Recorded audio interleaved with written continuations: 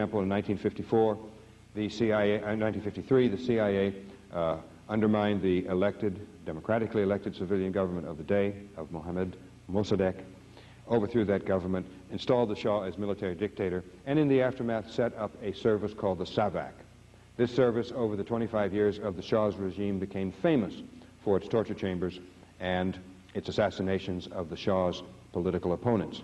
1954, the U.S., the CIA, intervenes in Guatemala, undermines the civilian government, the government is overthrown, and from 1954 on, Guatemala has had one succession of military rulers after another, a military dictatorship. In the aftermath of this operation in 1954, the CIA set up an internal security service, and then others. But from these services set up and supported by the CIA all through the years came the death squads. In other words, the services established by the CIA then spawned these death squads in Guatemala. The very same thing in El Salvador. You can be as sure as you are of your own name that for the last 10 or 11 years the CIA has been working in there day and night with those Salvadoran security services and military, collecting information, giving it to those services, which in turn are the same things as the death squads, information on activists in the human rights field, the student leadership, trade unions and so forth. And those have constituted the 75,000 or so people who have been murdered over 10 or 11 years in El Salvador. Disappeared, many of them, others tortured to death, their bodies thrown along the sides of the roads. Nobody knows how many have been killed in Guatemala by these military regimes, which started with the CIA. Some say 100,000, some say 125,000, some say 150,000. Who knows? Nobody will ever really know the exact number who have been killed. But you multiply this around the world, because I'm only mentioning a couple of examples of these CIA operations. There have been now 44 years of this, and they have existed all around the world. And put those operations together with the overt military interventions and the enormous cost in human life of those, such as Grenada, Panama, Iraq, Vietnam, for example. All of those, and you get the picture of this expansionist, extremely aggressive U.S. foreign policy. Well, I don't think it's enough really to describe what the CIA does or U.S. foreign policy in general. It's also necessary to ask a couple of questions. And going back to the Gulf for just a moment, consider this analysis of what really happened in the Gulf. You know that the United States has been exporting war materiel for decades, beginning right around 1950 with the document I mentioned earlier. Tanks, guns of every sort, weapons, planes, ships, and military equipment of every sort. Well, with a national debt of $3.5 trillion in this country, 800 billion of it owned by foreigners. For handling of that debt, it seems that it was only a matter of time before the U.S. armed forces were sent abroad as one more export. Because what we did in the Persian Gulf crisis was to send abroad that enormous amount of military hardware, but this time we also exported the people to operate it. It was armed forces sent abroad to protect the resources and the regimes, these family dictatorships of the sheikdoms of the Persian Gulf. What we did, in fact, was what we in the United States do the best. We made war, and we were financed in this exercise by the people who make things that people around the world want, cars, VCRs, and so forth, financed mainly by the Japanese and the Germans. And that puts the United States, as it's going to have a permanent presence in the Persian Gulf, in a very strong position vis-a-vis the Japanese and the Germans, who are not there militarily. And they are going to depend to a great degree for their energy resources, at least from that region, on U.S. policy. That is why they went along with the war. That is an interpretation of the Gulf crisis. And the other question that I wanted to raise is why we do these things as a country. Why we do these as a society, as a nation. Why do we do these grisly things abroad?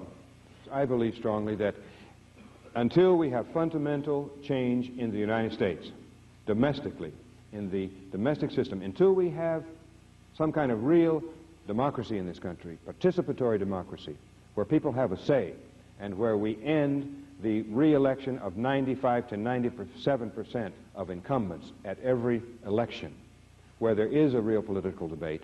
Until we change the domestic system, we're going to have elitist control of the United States, we're going to have these foreign adventures and the grisly things, as I mentioned, that the CIA does abroad. So the real problem is here at home, in changing the domestic system, in bringing about a conversion of the economy to human purposes, solving the domestic crises, and getting the people out of office who are in there to back a continuation of the permanent war economy.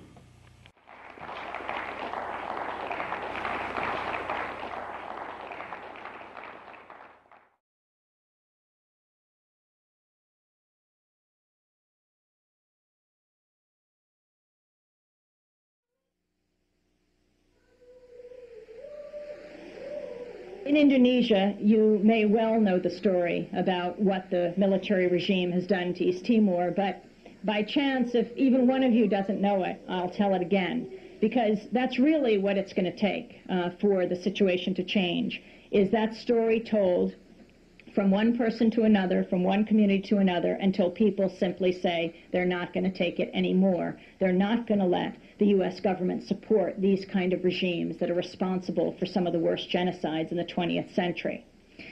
Indonesia, under Suharto, the military regime came to power in '65 in an incredible bloodbath.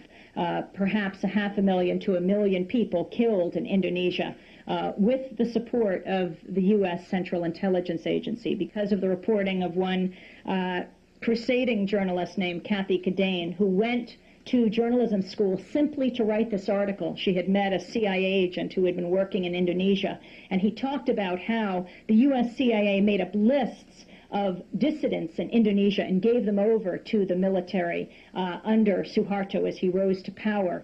And the military would go out and kill these people as the U.S. CIA would strike their names off the list. And in this way, they killed between 500,000 and 1 million people from 1965 to 1967. That was how the Suharto regime rose to power. In 1975, Indonesian military regime under Suharto, the dictator, and we mustn't confuse the Indonesian people with the Indonesian military. The Indonesian military invaded East Timor. East Timor is a small country about 300 miles north of Australia. It had been occupied by Portugal for more than 400 years.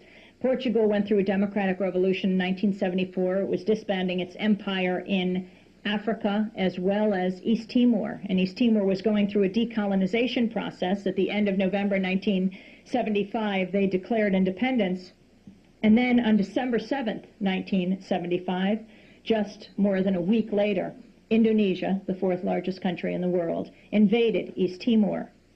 But they didn't invade before Suharto sat down with then U.S. President Gerald Ford and Secretary of State Henry Kissinger, who had come to visit Suharto, and got the go-ahead for that invasion. Suharto was concerned that if he launched this clearly offensive invasion, that the U.S. would cut off military sales to Indonesia, because we have a bilateral agreement with Indonesia that their weapons that they use will not be used for offensive purposes.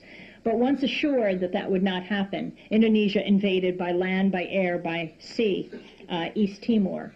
First went after the capital, Dili, and the thousands of people who live there, dragging thousands of people down to the sea and shooting them into it as their loved ones counted them off.